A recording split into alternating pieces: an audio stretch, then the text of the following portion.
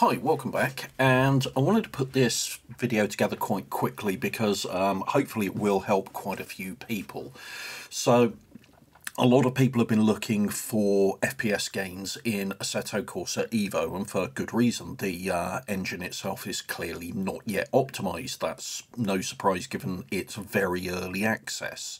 Now, I've been doing what a lot of people have been doing, which is lowering the resolution in-game. Now, I've got a TV monitor or a TV screen on my rig. It's a 4K screen, and I basically in-game whack that down to 1440p. The problem with the current build is you have to keep going in every time you launch to a new track and resetting the in-game resolution because it defaults to native. And I mentioned this on my first look video, and I had a comment from a viewer called Todd McDonough. I think that's your name, Todd. I apologise if I've just butchered that. Who said that what they've done is go into the actual monitor settings, well, Windows display options, and force the screen to 1440p because it saved a lot of switching. And I thought I'd give that a go, but I have a nice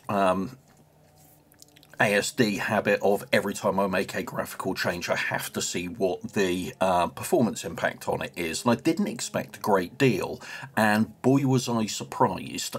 This current build of the game really does like native resolution. I mean, really does. So what I've been showing on screen here is the difference between these two, where basically you're looking at what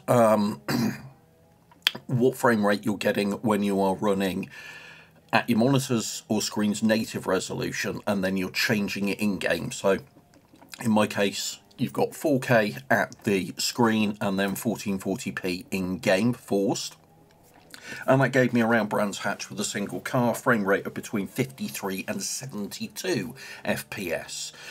The other is then same car, same track, same time, same everything, apart from I'd gone into Windows display settings and forced the monitor to 1440p, and then just used the native resolution in-game for that. And that basically gave me a frame rate of 90 to 120. Now, that is, quite frankly, a huge boost. That's almost double in this case. And keep in mind, these are running on ultra settings on my GPU's a RTX 4070. There is a bit of DLSS thrown in here as well, but this is a significant difference. It's made a huge difference for me.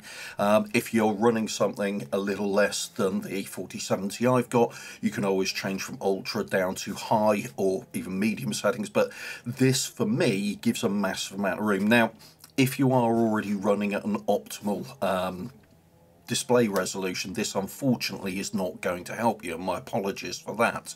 But for those of you who are not running at your monitor or screen's native resolution and you're lowering the resolution, if you go down this route, give it a go. It won't hurt, but hopefully you should see at least some gains. Whether you get as much of a gain as I am, I don't know, but it is a big gain that we're getting here.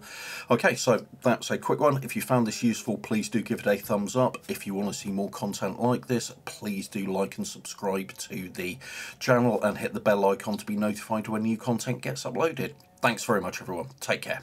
Bye.